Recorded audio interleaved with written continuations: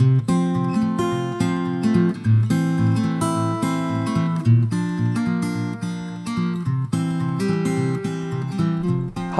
I'm Thomas. Welcome to iCollect, and in this channel, we feature all kinds of collectors of anything under the sun. As long as the collections are unique, interesting, rarely seen, and have a story to tell, we will bring their collections to you.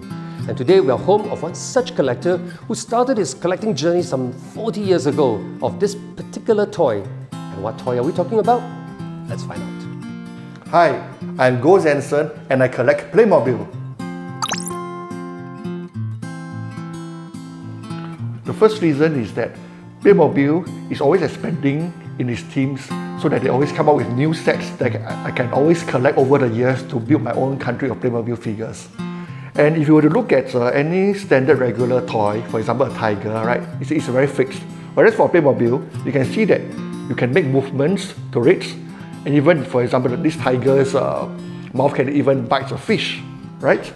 And in addition to that, if you look at a standard toy, for example, if I were to buy an elephant from the same sets, you can imagine they are not to scale. Whereas for Playmobil, the elephant is to scale with respect to the size of the tiger. Likewise, if I take a smaller animal, this is actually the standard cat, which is too big, but the Playmobil cat is just to scale. Originally, I wanted to target to collect all vehicles produced by Playmobil, but I realized that when I was doing that, I couldn't really afford the space and the money to collect all the vehicles because they were really far too many. So after a while, I decided to change my focus, that I wanted to collect all animals. So I finally was so thankful that I managed to collect almost all Playmobil's animals. For example, this is one of them, the dinosaur park. Yes, for example, when I first bought the ice cream seller way back in 1982, it didn't come with the ice cream as you see it. So I had to wait for a good 32 years before finally it appeared in another set, the drink store set, so that I can then use the ice cream to let them hold on it now. Another example was my earlier vision in wanting to collect the entire airport. So this was my first plane, which I bought in 1989, a two-seater plane.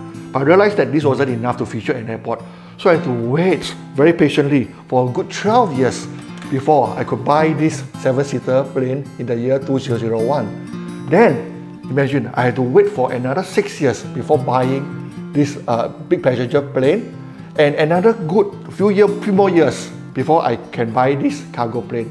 So all in all, you can see that in order to feature this entire airport, the oldest plane and the newest planes can be as far as 32 years apart.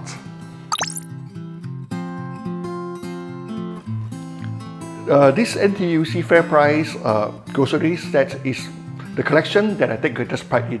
So when my friends saw this, they thought I could just buy off the shelf the whole series. No, I actually had to take lots of pains over the years to get this collected.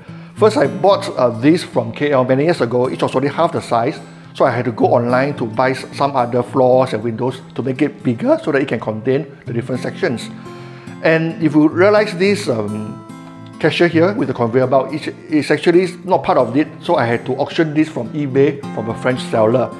And to get this trolley to resemble NTUC is also important, but I also got it from another florist series. And last but not least, if you notice the butcher section here, it wasn't part of it, but I thought it's important, so I waited for many years. So when Playmobil come up with the butcher series as part of other bigger themes, that I had to buy it and then put it here so that it will form my mega NTUC Fair Price supermarket.